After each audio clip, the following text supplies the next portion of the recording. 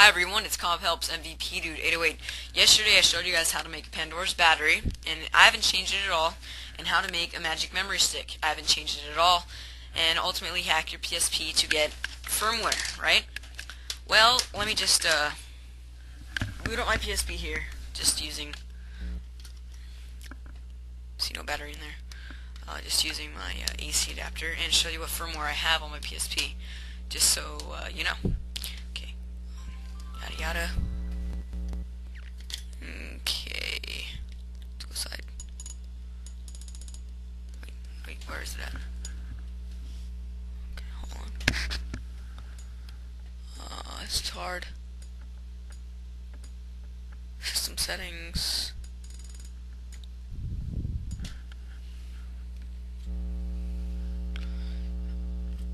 Okay, can you see that? I'm on 3.71 M332. I don't even think my webcam is good enough to show you the MAC address, but we just hide it anyway.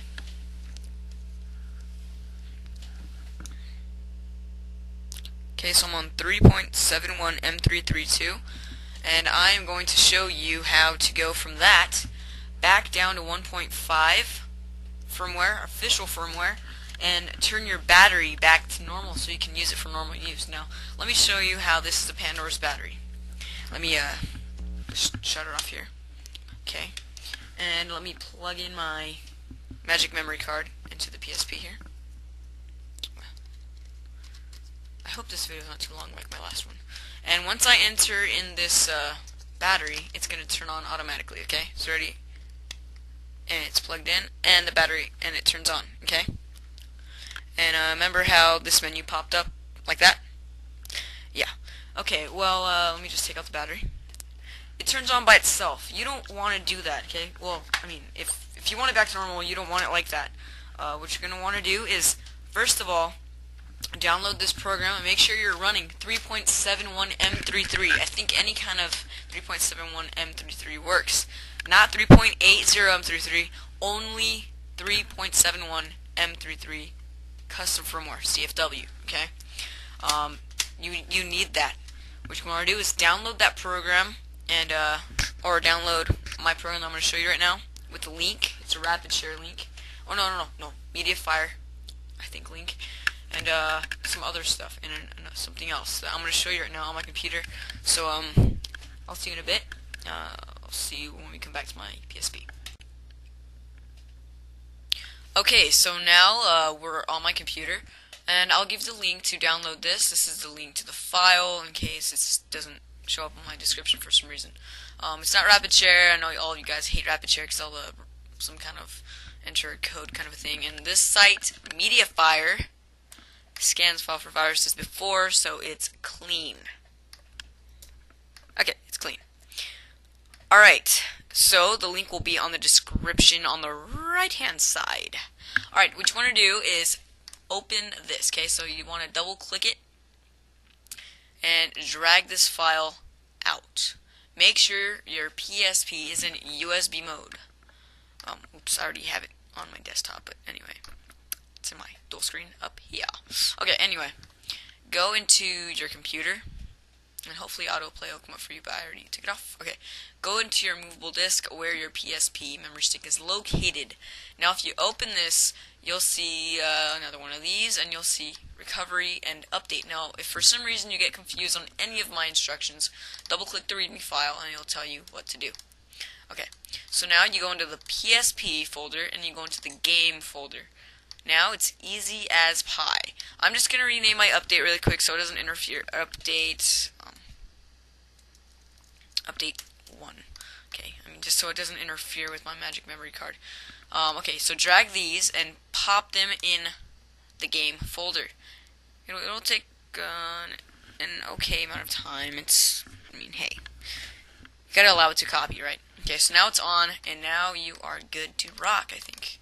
I think you need 1.5. Alright, and what is that flashing? Okay, right, alright. Okay, so let's go ahead and try this on our Sony PSP, and if it works, then we're officially on 1.5. So I'll see you right now. Okay, so now we have all the files onto our memory stick, which by this time you want to press O to get out of USB mode and turn the PSP completely off.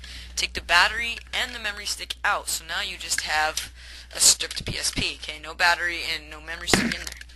Now, what you want to do is get the PSP charger, this guy, and the no battery and no memory stick PSP, and plug it in. Okay. Now this will only work with M33. Okay, with remember 3.71 M33. Now you want to go into recovery mode. To do this, you power it on. You power the PSP on. Okay. And this works with or without the battery. Turn the PSP on, but right away hold this trigger. Okay. This one right here. Ah, flip. I didn't do it fast enough. So right when you press the power button. Let me show you. Ready? Power button, hold R. Okay, there we go. Now we're in recovery mode. You probably saw me do this in my last video. Okay, now, since we have those files, and now that we have all that done, now you insert the memory stick, and make sure your battery is at least 78% charged. Okay, so the memory stick that we just took out, it's going back in. And with the PSP still powered on, now you want to put your currently right now Pandora's battery in. Okay, and when you do that, this light should turn orange because it's now charging the battery. The next thing you want to do is, since you downloaded that program and put it on your PSP, go down to the second option, I believe, or the third option. And it's going to be run program at psp/game/recovery/eboot.pbp. Okay, so run that and press X. Now it's going to check for stuff and yada yada.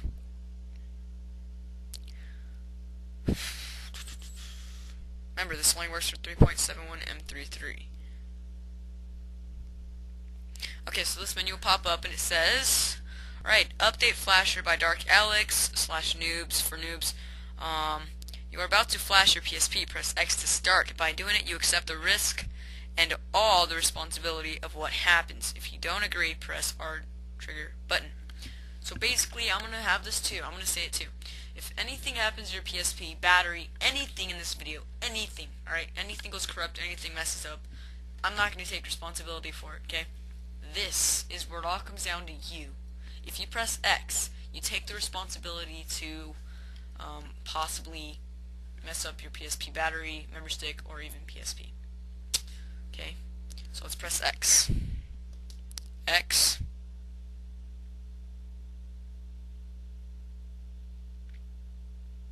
Did I press it? Okay, it's running now. Alright, now it's gonna flash everything. It's gonna delete some stuff and then flash some other stuff. Or, yeah, percent is going up. And okay.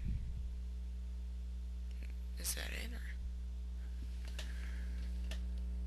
35, 36, 37%. So it's going through percents right now. Okay, so remember, this is going to bring you back down to 1.5 firmware. Alright, so it's all on you. From 1.5, I'm pretty sure you can upgrade from there to different firmwares. Okay. So the reason why we made the Pandora's battery magic memory stick in the first place is so you can get any firmware, any official firmware on a custom firmware without having to go from 1.5 and downgrading and stuff. Okay. Oh, the big OK says it's now finished. Now we're gonna press X to restart the PSP. X. There you go. It's gonna restart. Okay. Now let me bring the camera over here. Oh, this blue screen will pop up. Press O. Is that the O? I think that's the O. Press O. Okay, and it should restart and stuff. And whoops. It'll restart like normal. And all this language stuff will pop up. Hold on. You can disconnect your PSP from the charger now. Now we haven't turned the PSP battery normal yet. We've just gotten the PSP to 1.5 so we can run that one thing again. I'll just skip all this right now.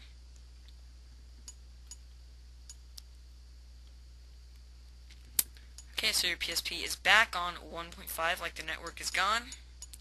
System settings, system information.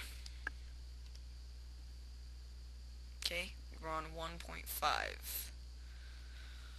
Alrighty, and then now this is when you go back over to the game, and now we're going to turn the PSP battery back to regular PSP battery, okay? Now remember how we entered it into the PSP, it turned on by itself, okay? Keep that in mind. Now you want to run the Pandoras battery creator again. If you want that, and you forgot how to get it, go into my last video, and I'll show you how to get that. Okay, now this menu pops up, and it says X convert battery into service mode 1, which is the Pandoras battery, or square to convert the battery into a normal one. Press square. It writes one serial code, and again, it's done. Now it's going to exit. Alright, it'll restart your PSP, or it'll do that. And then let's turn the PSP off. Okay, now it's completely shut off. Now we're going to take the PSP battery out. Okay, and let me show you now that when I enter the battery into the PSP, it will not turn on. It's entered. See, the battery's on. And it doesn't start. We have to start it manually again. Now converting your battery back and forth from Pandora to normal battery is very dangerous. You can ultimately, I like saying that word, ultimately, can mess up your battery big time, okay? So don't do it too many times or else it will mess it up. Alright, so congratulations, you've just now made it into a normal PSP battery. Now to make it back into Pandoras, go back in here and go to Pandoras battery creator. This is if you want, this is if you want the Pandoras battery back. And I'll just show you really quick me turning it back into Pandoras, just because I'm going to turn it back. I was going to turn it back after the video anyway. Oops. By the way, look forward to my next videos. It will be on how to get how to upgrade from 3.71 M33 up to 3.90 M332. Let's turn it back to Pandoras. It's done. Okay. Alright, and then with 3.90 M332, I'll show you really cool things you can do. I'll show you how to get homebrew on your PSP and such. Okay? So now let's turn the PSP battery off. And let me show you right here that now when I enter it, it will turn the PSP on again by itself. Alright, so congratulations, you just watched this video. Surprisingly, you lasted. Sorry this video came out a little long. Alright, so peace out. Thanks for watching.